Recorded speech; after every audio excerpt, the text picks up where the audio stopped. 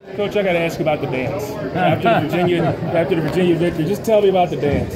Did I look like I had no earthly idea what I was doing? if that's the way it looked, that was it. Actually, I've been out on my tower over here in the indoor facility watching us practice, and we played music while we practiced there in certain periods. And I got watching J.C. Coleman. He's kind of the dancer in our team, and I kind of got watching him do his stuff. And so when I did the only thing I'd seen J.C. do, and whatever that was, that's what I did. So, no, we had some fun, and that's what I'll miss, is having fun with those kids. That's a great group of kids that coach is getting ready to take over. You got to meet with Justin last night. What were your initial impressions, and what did you guys talk about? We a little this, a little that, but I enjoyed meeting him. I was very impressed with him from the beginning. I think what you see is what he is. I've always thought I was a pretty good judge of people, and I was impressed with him.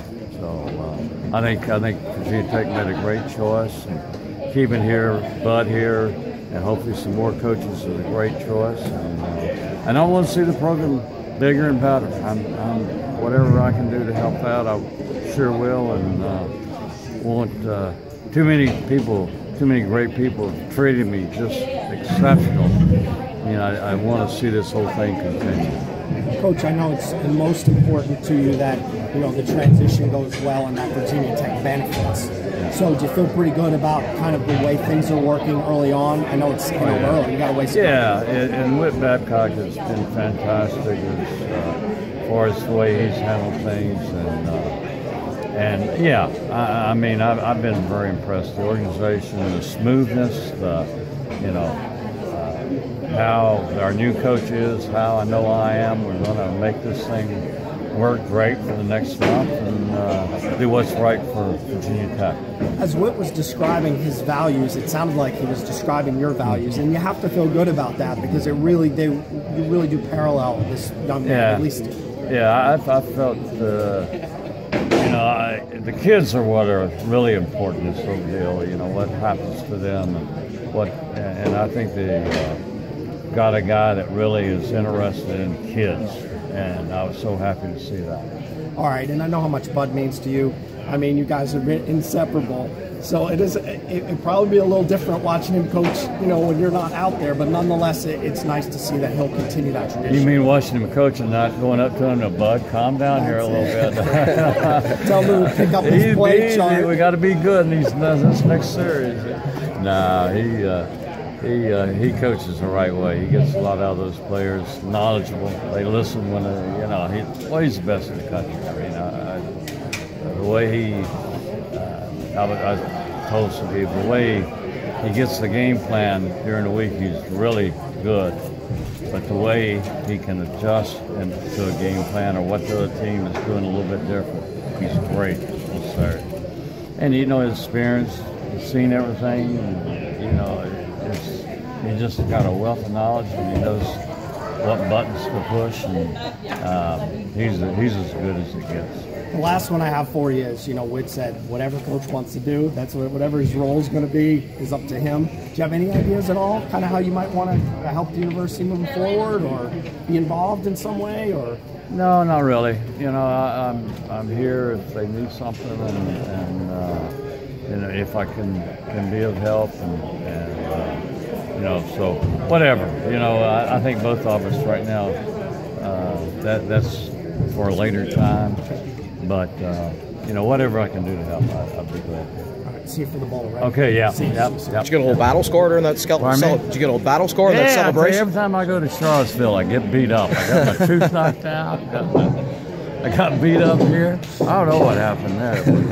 I think that might have been Chuck Clark when he got the interception. We were celebrating another whack. It was worth it, though. Yeah, it was worth it. I'll take those battle scars and bring them on back home. That's all right. Appreciate it, Coach.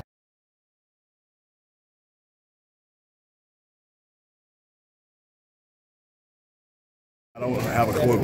So right now I can't be specific. We're going to sit down and kind of hammer out some things. I've been coaching the receivers at Memphis for the last 4 years. I would assume that it would be something kind of similar to that, but I'm a relish the opportunity. Different situation than going into a Memphis program. This one, obviously, there's a big foundation here, and I don't know if you looked around, but the facilities are pretty good too. Yeah, so you have to feel good about where you're at. Yeah, I feel definitely good. I just had an opportunity to sit and basically visit the indoor, and I think it's probably one of the biggest indoors that I've been around. So we're ecstatic about it.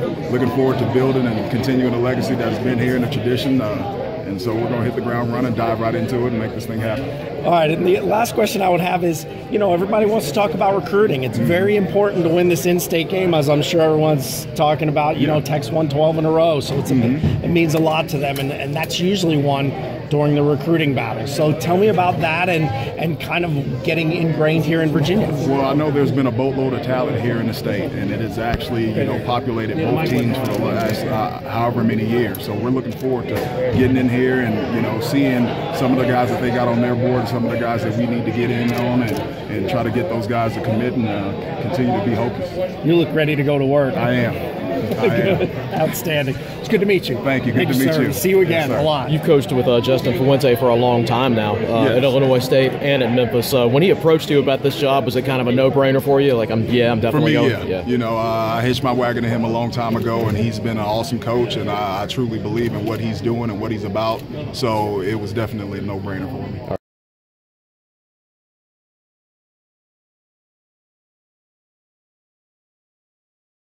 It's a big move and a big change for you.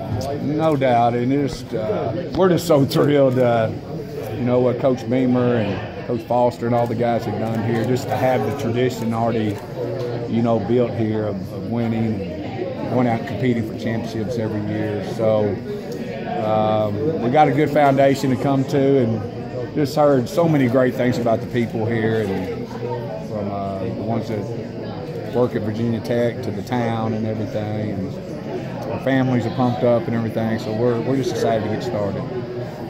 A different coaching challenge than the one you guys faced at Memphis, clearly, in terms of kind of continuing something and you're building from something. Yeah. So change your perspective a little bit. I mean, obviously it gets down to X's and O's, but some of the other stuff like recruiting is going to be different. No doubt, and that's, is the biggest concern, I think, just because of the regions are different for a lot of us. And, depending on what happens with the guys that are still here and everything, obviously with Coach Foster, that's going to help us a lot. And, even through the recruiting department here, I'm sure that'll help us where we need to go. And the great thing is that, we've always done good in Virginia, and I think when you can sign players from your home state, I think it helps everything, as far as the transition. And we got to get to know Virginia real well first, and then kind of work from there. All right, and we're learning on the fly here, but you did a lot with special teams, right? And that's what the coach was talking about. Yes, and obviously a huge tradition here for a lot of years about special teams and Beamer ball. So excited, I guess, to follow that. Scared to follow the pressure's that. on. No pressure, anything we're counting on you. As a coach, just watching it, I mean, there's amazing things they've done over time here. And obviously, Coach Beamer and the staff focused on it a lot. And it starts with the head man. We've done the same things, and we get everybody involved with it, and it comes down to players seeing that it's really important and it'll help you win games, and we've been able to do that. And I know it's something we got to match up to, and that's what we plan on doing. It's great to meet you. I'll see you a lot. Thank y'all for having us. We're really excited now. We're very excited to be here. So appreciate you. Yeah. When did Coach Fuente approach you about this job, and was it kind of a no-brainer for you to come along for the ride? Well, I mean,